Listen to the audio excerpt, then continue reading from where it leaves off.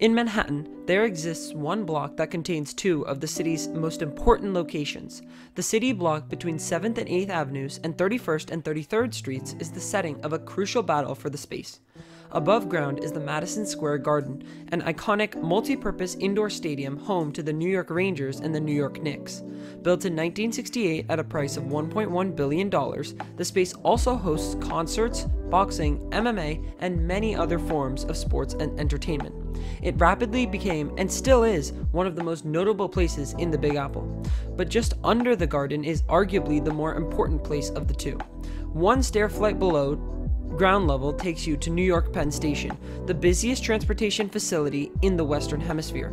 The 21-track, fully underground station is the main transport point for more than 600,000 passengers per weekday. It serves Amtrak, the U.S.'s trademark intercity rail service, as well as NJ Transit and Long Island Railroad, two crucial regional rail services which pass under the rivers to New Jersey and Long Island, respectively.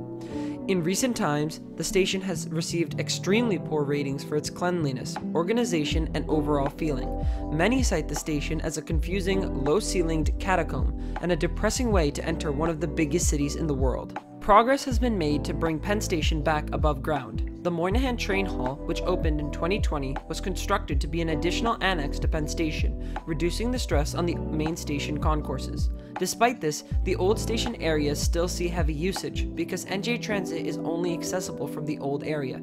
Moynihan Train Hall does not have access to tracks 1 through 4, which are primary terminating platforms for New Jersey Transit. To put it all in one piece, the train hall is a fantastic addition, but more has to be done. The fight over above-ground control of the block was further intensified over the summer, when the New York City Planning Commission proposed a 10-year operating permit renewal to Madison Square Garden. This followed usual procedure because a public space as large as the Garden requires an operating permit to continue hosting events. The catch? A month later, the New York City City Council voted to reduce this to just 5 years, resulting in the Garden's shortest ever operating permit. The City Council hoped to put pressure on the owners of the Garden. They wanted to see that MSG could still operate in conjunction with the plan to redevelop Penn Station and bring it above ground. MSG's owners, however, weren't too pleased with this. The Garden is owned by the Dolan family through the Madison Square Garden Entertainment Group. They claimed that politicians and government officials were unfairly pushing a landmark out of space. Furthermore, the Dolan family claimed that the station doesn't have the rights to the above-ground space unless they were transferred, and so they couldn't just build on their property. Many news sources reported that if this were to continue to a legal battle, it would be one for the ages. The Dolan family owning MSG means it gives them the ability to get special tax exemptions and hefty government compensation, owing largely to the revenue the venue brings in, as well as the fact that it is the only sports venue in Manhattan, so it is the only thing keeping the Knicks and the Rangers in the heart of the city. The fight took a big turn in September when a critical report was released citing the venue's lack of compatibility with the station. The MTA, owner of the city's subway, bus, bridge, and tunnel systems, as well as the LIRR, released a report with NJ Transit, a large stakeholder in the station, and Amtrak, the owner of the station, fueling the debate over the future of the arena. The report stated the incompatibility between the arena and the station, detailing numerous points of conflict between the facilities. The railroad agencies stressed that the Garden needs to agree to collaborate on property swaps to allow for an above-ground expansion of the station. The MSG responded in their own statement, citing their disappointment at the report.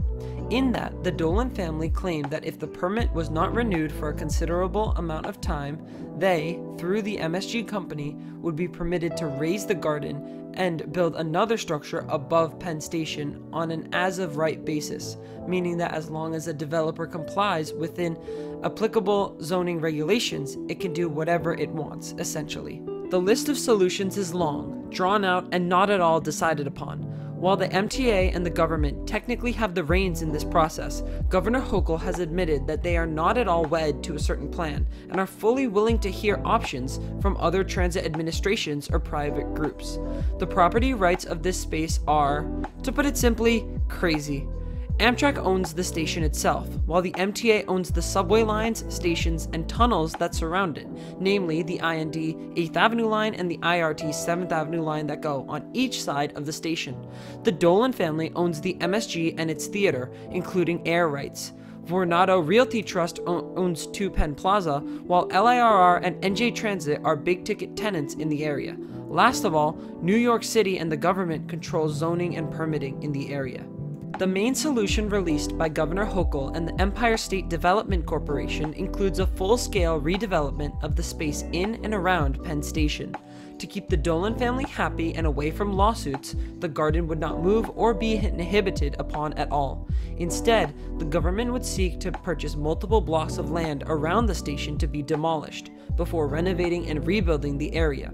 This would include multiple large buildings in a Penn Plaza style format, but also increase the capacity and size of New York Penn Station, adding platforms and space largely in anticipation of the Gateway Program tunnels. If you're more interested in the Gateway Program, please be sure to check out the video on my channel. The downsides to this project are that it would destroy a unique New York neighborhood in the Garment District, displace thousands of apartment dwellers and small business owners, and on top of all of that, New York Penn Station would still be largely stuck under Madison Square Garden. To combat this, a group of advocates came together and formed Rethink Penn Station NYC, a group advocating against the ESD's plan. Instead, Rethink Penn Station wants to bring back the glory of Penn Station, restoring it to its rightful place pre-World War II. Following the release of the incompatibility report from the Railroads of Penn Station, the group promoted the idea of destroying and relocating the entire Madison Square Garden. This would allow for Penn Station to be brought fully above ground, taking up the entire block that it used to so many years ago. The design would largely be based off the original Penn Station that existed prior to the 1960s, invoking a rebuilt but modernized McKim, Mead, and White design. The station would include terraces, rooftop restaurants, and green spaces throughout the station. It would bring mass amounts of light and air to a station that has long been trapped underground, allowing it to breathe once again. Beyond the beauty, the station would also allow for a transformation of the rail system in New York. Currently, the station uses a terminal station style, where trains are forced to reverse through the station and treat it as a final stop. This increases dwell times and reduces the number of trains that can run through the station. For example, when Amtrak trains pass through the station as an intermediate stop, passengers usually line up 20 to 30 minutes prior to the time, and the train is often put on standby for a while. The train must wait for long amounts of time while passengers come down the long escalators and board the train. The amount of space between the tracks and main passenger areas is far too much for Penn Station to be a through-running station. Rethink Penn Station wants to turn it into a through-running station, a bi-directional station style that would allow trains to pass through Penn Station quicker. Think of it as turning New York Penn Station into a style like Newark Penn Station, where all platforms are always accessible and it's easy to get to the platforms. This would reduce dwell times and not force trains to reverse direction, treating New York Penn Station as a terminal station. 2 other projects have also been proposed in recent time, the first being an official proposal from the MTA that would see the Madison Square Garden enclosed in a glass square with the train hall surrounding it, in an attempt to please both the Dolans and MSG as well as the millions of passengers that use Penn Station. Another project has been proposed by the Italian private company ASTM that would see a $6 billion stone-clad model with a grand 8th Avenue entrance for the station.